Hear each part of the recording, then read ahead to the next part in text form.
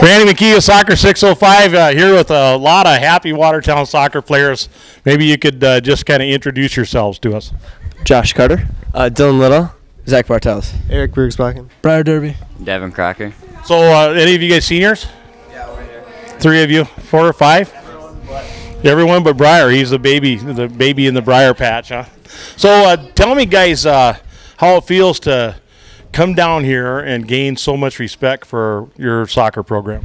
It's unbelievable, like just how we were not supposed to be here and showed everybody in the state just that Watertown's force to be reckoned with. How do you feel about it? It's good. I really think we showed a lot of people what Watertown can really do and what they're capable of doing. I think we got a lot more to come in the future too.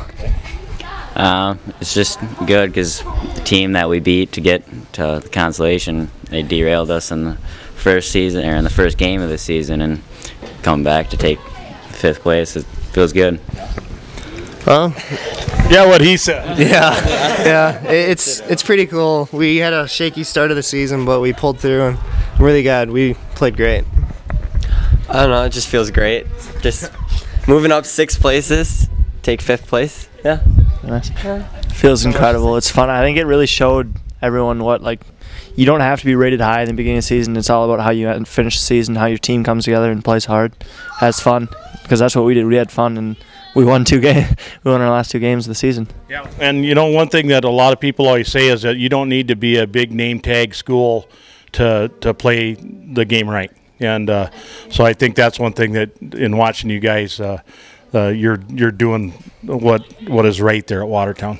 So how many of you guys are heading out to play college soccer? Hopefully, yeah. I'm looking at DW and some other places. Just so. You? I'd like to, but I don't think they offer it where I'm going. You? I'm probably just gonna focus on studies. So. School, maybe play a little bit for fun. You know, just. Briar, are you looking at anything right now? Not much yet. Okay. So any of you guys going to be moving on into doing any club soccer this summer? Yeah, hopefully all of us. I think. Okay, what clubs do you guys play for? Watertown, South Dakota. I've played for Brookings before. Okay. I know I'll continue to play with S United, yeah. Yeah. You guys had a tremendous run at down at regional tournament last year, and sounds like you're picking up a couple extra hot rods this year again. So, are you guys playing clubs? No. I guess that, you know, in the final analysis, you know, you're losing some key guys, but how do you seniors feel about the younger guys that are coming up behind you? Do you think they're going to be able to pick up the flag and carry it forward for you? Yeah, definitely. This guy, some of the other juniors, they're great guys. I had fun playing with them, and the sophomores and freshmen that are coming up, they're bright, shining bright, can shine bright. And, yeah. You know, I've been good friends with your former coach Mark Robbins for many, many years, and I've got a lot of admiration for him.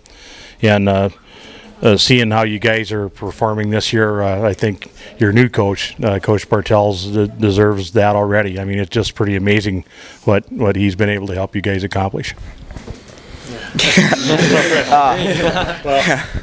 Yeah, well, you can, you know, especially you seniors, you can say what you want because he can't make you run wind sprints for punishment anymore.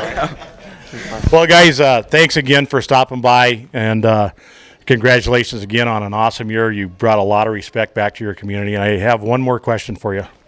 Where do you get your soccer information? Soccer 605. Thanks a lot, guys.